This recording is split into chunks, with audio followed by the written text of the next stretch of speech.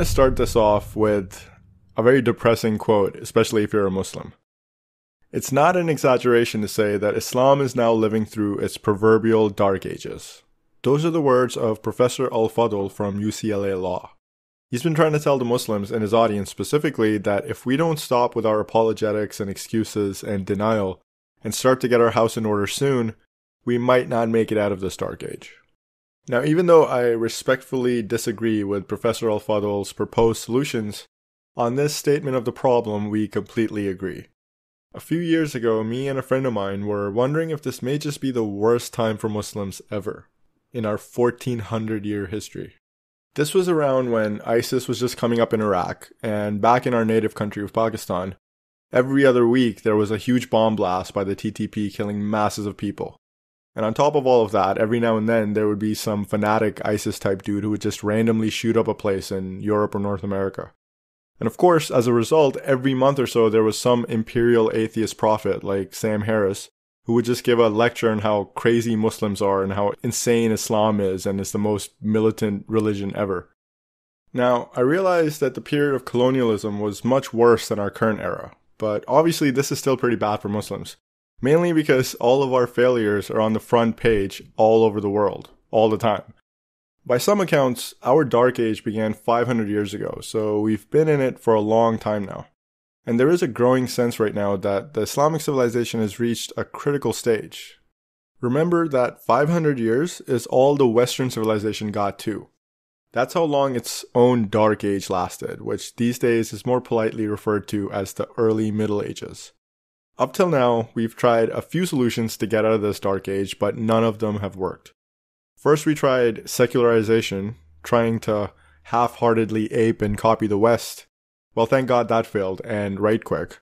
Then we entered our current fanatical era with the fundamentalist upswing.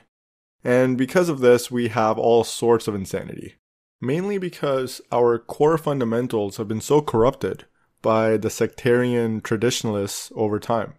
The only good thing, as far as I can see, is that at least now we've reached a point where we are finally starting to ask some real questions. Questions that neither the seculars nor the traditionalists have any answers for. Here's a few fun examples you can try at home.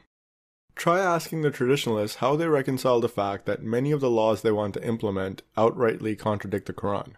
On the other hand, you can ask the seculars how they reconcile the fact that it is impossible to implement the Quran in its totality without state power. And then you can turn back to the traditionalists and ask why they cling on to these infinite sectarian divisions, even though sects are explicitly forbidden by the Quran. In fact, they're so forbidden that the Quran told the Prophet to stay away from anyone who splits off into a sect.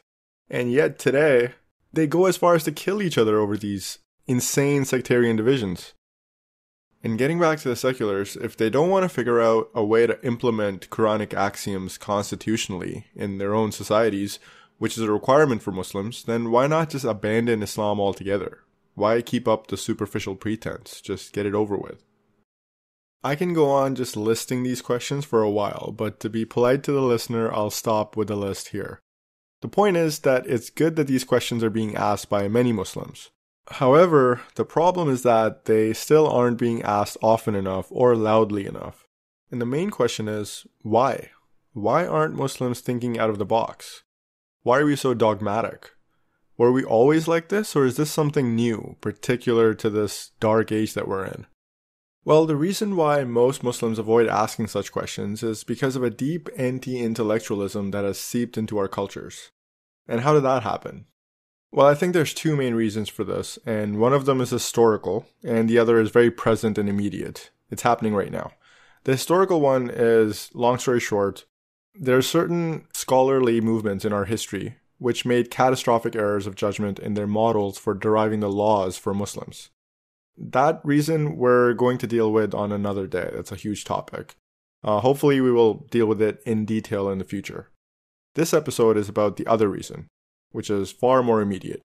And we need to deal with this one immediately because until we correct this one, we're not even going to have the confidence to ask the right questions nor analyze the answers we are given. So let me try and state this problem. The vast majority of the scientific and philosophic academic community today is atheistic, as we all know. And the most vocal atheist prophets today have a special dislike for Islam. They really hate it. And they use a sort of pseudo-rationalism to argue against God generally, but Islam specifically, all the time. The result of this is that a significant portion of Muslims actually end up becoming suspicious of the human intellect, even their own intellect, and they retreat into ignorance as a sort of rebellion, a knee-jerk reaction. So the anti-intellect attitudes that began in the distant past became hardened during colonialism, and then further hardened because of the secularization attempts. And now you have atheists that look down on Muslims and Islam because they see Islam as the worst of all religions and Muslims as the most anti-rational barbarians. The result is this feedback loop, and this cycle needs to be broken immediately. And what's definitely not helping is the nihilistic, postmodernistic attitudes in Western universities, in which a lot of Muslim academics today who are studying abroad or who live abroad are growing up in. And it's just adding to the confusion, and we need to put a break on this phenomena. It wouldn't be the first time that Western philosophy had a deep effect on Muslim intellectuals who were studying in the West, and then they brought that stuff back to Muslim societies and just wreaked havoc everywhere. It happened all over the place in the 60s and 70s, actually. But anyways, the first step to breaking this cycle is to realize that modern science itself, which the atheists and Western civilization in general is using against us, was actually created by the Muslims, and specifically created to study God's universe. So basically, modern science is an Islamic tool. The reason most people don't know this is because most of the history books which deal with the history of science have been compiled in a very biased way by Western historians. Even most Muslims don't know the details of how modern science came about. The reason Western historians have done this is mostly to claim ownership of modern science, and those same misconceptions feed into this atheistic paradigm, which is a very shaky house of cards. So first, we will correct the historical narrative of science, which will then change the context of modern science completely. And then secondly, we will expose the idea that science somehow contradicts God, because it does not. In fact, as we will show, the God solution to the real questions about the existence of the universe is on equal footing with the atheistic explanations. Consider what I just said as the thesis of this series of episodes. Overall, the series is structured like an essay. And like an essay, we will use only scholarly and highly credible sources to build our argument. At the beginning of each section, I'll list my sources and you can verify their credibility yourself. To begin with, we will start with the Greeks and see whether the mainstream narrative that Greek natural philosophy is the father of science has any truth to it or not. Then we will discuss the birth of modern science in Muslim lands and show how and why modern science was born. Then we'll turn to Renaissance Europe and see how they started the conflict between science and God, which is specifically a European thing. We're mostly going to focus on the Copernican revolution in this period, but we're also going to briefly touch on Darwin and natural selection. And finally, we're going to move on to our present-day world and discuss the case of modern mathematics and physics.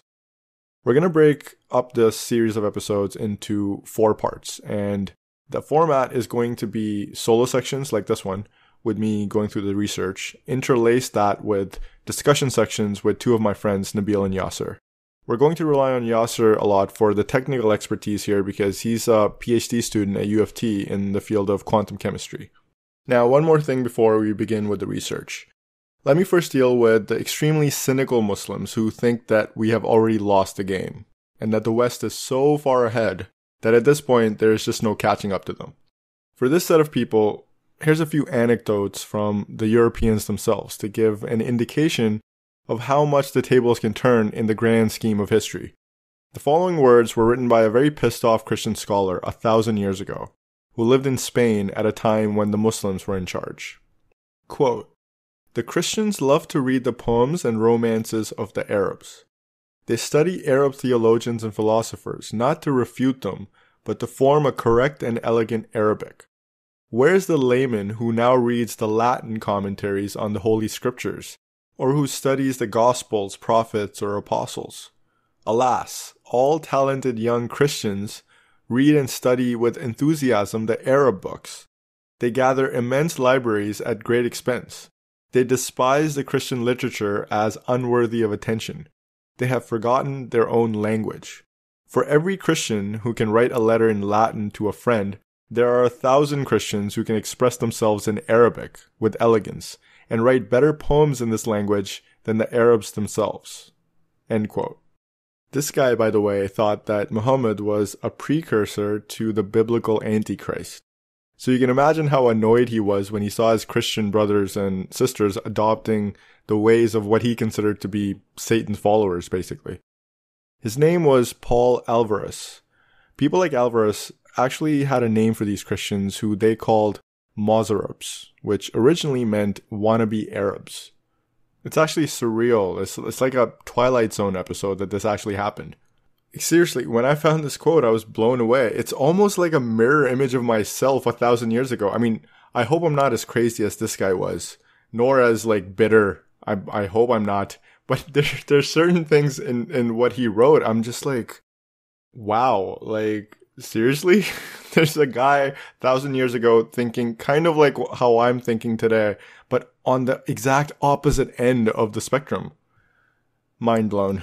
Anyways, not all Western scholars during this era had a chip on their shoulder. Some were actually very keen to learn what they could from the Muslims without griping about it. People like Petrus Alfonsi, who basically studied at a high school level in Muslim Spain, but then when he went to England, he immediately became one of the greatest Western scholars of the era because even a high school level education under the Muslims was greater than anything the West had, even at their highest levels at that time. Another was Adelard of Bath, who left France to go to the Middle East, and he called the Muslims as intellectual masters, because he said the Muslims used reason as their guide instead of blindly following ancient authoritative dogmas. Notice how the situation today is exactly inverted. And yet another scholar, Daniel of Morley, left England and first went to Paris and found the same problem as Adelard, that the scholars there simply followed whatever the orthodoxy was cemented by the ancients there, instead of using any critical thinking.